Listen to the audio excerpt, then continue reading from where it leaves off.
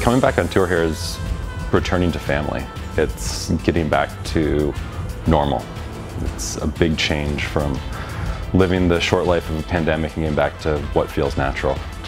Bringing back LUZIA has been a very difficult challenge. There's been a lot of elements that sat for 2 years and had small to major damage or wear and tear because they aren't designed to sit around. There's some stuff that you don't realize until you build everything and then have to go in and do some repair work because there's unknown problems. So we came here in the summer and we started to assess all the costumes.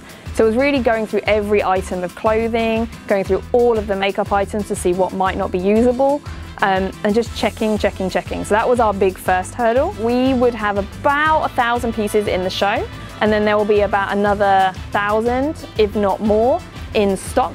But there's a lot. It's a lot of things to tick off, but we're nearly there now and we're making good progress. The thing I miss most about touring is being around so many people. We work with people in live theatre and we are just surrounded by people from different cultures, and it was also amazing to see how quickly we all just slotted back into our roles. It was as if we'd never been missing.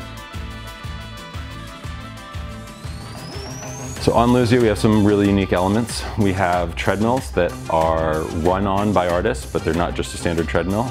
They are very large, they are acrobatic, they have built-in trampolines, and they are battery powered and wireless controlled. So our water system here on LUZIA is quite a complex one. We have this tank starting behind me. It's about 3,000 liters. Pumps out to our pool, which is about 5,000 liters out on stage. That's constantly cycling. It's up at 39 degrees Celsius. We send a whole stream of water all the way up into the grid, into our rain curtain. It sits there, 174 valves across, open and close as fast as 200 times a second. I would say what makes the LUZIA costume so unique is the background story for the show. Every Cirque du Soleil show is very different, but our one is very based from the Mexican culture, mixing in with the dreams idea and the surrealism that gets mixed in with it, so I think they kind of stand out with that. We have got a lot of animals in this show, so we've got a lot of prop costumes, which is quite a different thing to work with in a costume department. We're going to get everything soaking wet on a daily basis, and we've got to work with like how to get everything dry on a 2-show day, how do we get it all switched over. Cirque du Soleil, we hide very well, successfully, the hidden layers of production.